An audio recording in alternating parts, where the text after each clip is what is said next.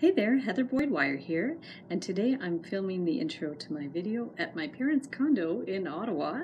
We're here for a visit for Canadian Thanksgiving, and today I'm going to show you how to make a beautiful little beaded necklace. It's called an invisible necklace, or sometimes they call it a floating necklace, and it's using the little focal bead that I made in last week's video. So I'll link up that video below. So for this project, you're going to need your cluster bead from the previous video. I'll link it up below. You'll need tiger tail. This one is turquoise, but you can use the traditional silver colored tiger tail. You'll need 6mm beads, two 4mm beads, and your clasp, so the split ring and the lobster clasp, and your 2mm crimps. And then you'll start by putting your cluster bead on the tiger tail and center it. And then you're going to add a 4mm bead on either side of the cluster. So just a little bead on each side, that's so it will hold in place. And then you're going to add your 2mm crimps, one on either side, and those are going to secure the whole thing in place. Let the crimps fall down, and then just give them a little pinch with your flat pliers. You can use a special crimping tool if you have one, but I always just go for the flat pliers. I find it a lot easier. So once you have the cluster secured in place, you're going to add your crimp beads and space it about 1 inch to 1.25 inches away from the center. You're going to pinch it in place, and then you're going to do the same on the other side, so you'll have them equally spaced apart on the tiger tail.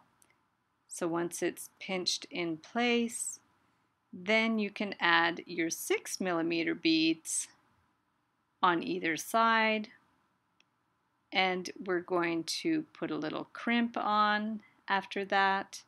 Let it fall down, and then give it a little pinch so that bead is suspended. And once you have all your beads on, I put 3 on either side, we're going to add our clasp. So to secure the clasp, you're going to put your 2mm crimp, and then you're going to put your little lobster clasp on there, or whatever kind of clasp you want to use, and then bend the tiger tail back into the crimp and give it a little pinch in place. You can add 2 crimps if you want. I usually just add 1 because it's fairly lightweight, so it's not going to take a lot of wear and tear on there. So we're going to do the same with the split ring. Crimp first, split ring after, put the end back through the crimp and give it a little pinch with the flat pliers to secure it in place. And if you have a little pokey end, you can always cut it off, or just be careful that it doesn't come too far out of the crimp. Close it up, and there you have your beautiful floating necklace. So thanks so much for watching the video. Give it a big thumbs up if you like it. Be sure to subscribe to my channel for lots more DIY wire, art, and jewelry videos.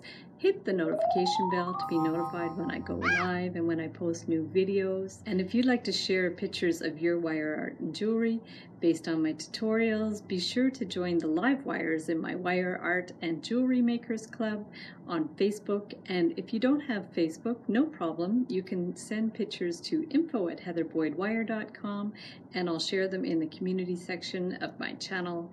And if you'd like to check out my work that I make and sell on Etsy, be sure to check out my Etsy shop. I'll link it up below. My husband and I make custom wire wedding cake toppers and jewelry. And if you would like to just support me on Patreon, I have a Patreon account where I share sneak peeks and behind the scenes photos from my studio. So I'm going to link up my Patreon below, and we will definitely see you the next time. Thanks for watching.